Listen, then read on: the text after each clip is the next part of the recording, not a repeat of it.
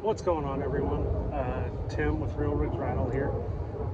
Today I'm going over a little DIY project. Many of you, I'm sure, airing down, airing up is not always the funnest part about being off-road, but it's the reality of it. I mean, there's plenty of benefits to it, plenty of systems as well. I mean, you can go around each valve stem with a $5 gauge and your car key and air down. I usually don't like ones that touch valve stems, kind of like the ARB system, but I've always wanted to go with the kind of in-deflate or more deflate type system, the 4-tire setup, and that's what I went with today. And what we have here is the DIY setup that I came together with.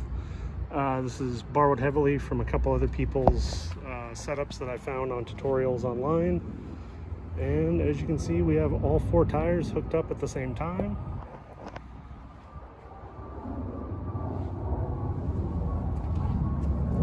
And we have plenty of line.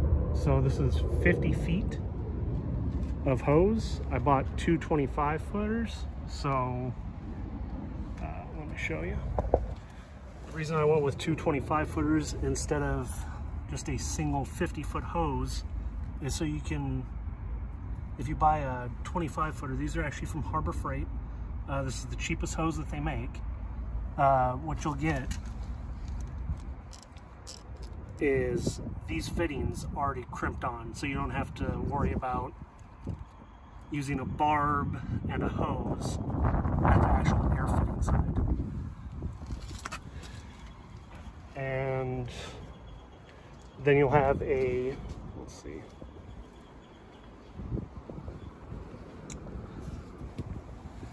you'll have a T-fitting on each side and then hose clamps, and as you can hear, hopefully you can hear there's no air leaks.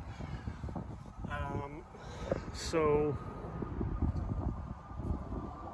now you don't have to go with a digital gauge. I just went with this because it was fairly cheap and I needed to hit a certain price for prime shipping.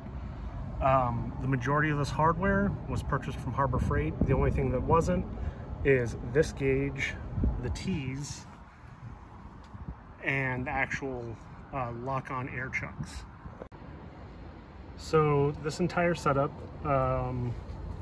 cost me about $90 in parts. I already had these little bungee cords and this clip. That may cost more for kind of a wire management solution, but as you can see, it's been keeping about 29 PSI this entire time. If you want to air down, you just air down or air up with the design that I went with here. You just it drops down pretty rapidly. Don't point this at your face. It's just pointing at the camera. I'm actually standing off to the side right now. Anything above 10 PSI can cause eye damage or any other orifice damage. So do not point that at your face.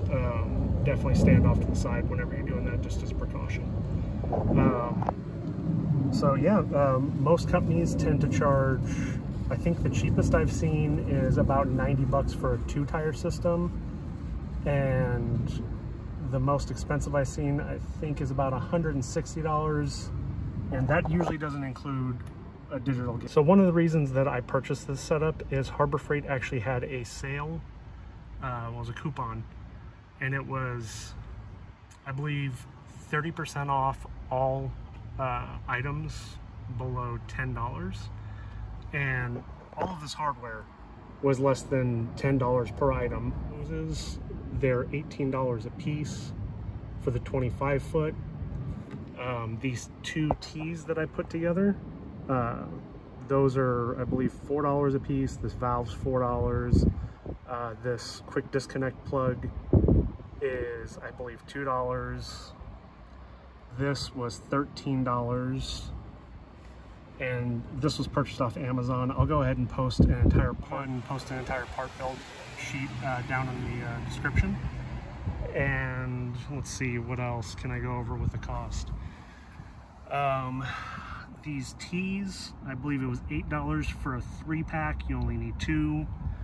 And then these lock-on air chucks, I picked them up for $12 for 4. And I'm really looking forward to using the setup as I get out on the trails a little bit more often. I'm going to wind up pairing this with a Vi-Air 88P more than likely, and I'll go into another video with that of how I connect this to a Vi-Air 88P. What I've actually been using this entire time for the past almost 2 years is this dinky little thing. It actually came out of a Hyundai Accent, because those don't come with a spare tire. They come with a fix-a-flat kit and that little compressor. So yeah, they come with a fix-a-flat kit and that tiny little compressor, and that thing gets really freaking hot. I'm surprised it hasn't melted down on me yet. And it takes about, I'd say, a good 8 to 10 minutes per tire to air up from 20 to 30 psi, and that's time that, I mean, in most cases that's 30 to 40 minutes of just airing back up. Depending on how far away you are from home on a trail run, you might already be home in 30 to 40 minutes. Now this will probably wind up shaving only 10 to 15 minutes off, depending on how strong of an air compressor you go with. But I'll be posting those results in the future as well. Thanks for watching, and have a great day.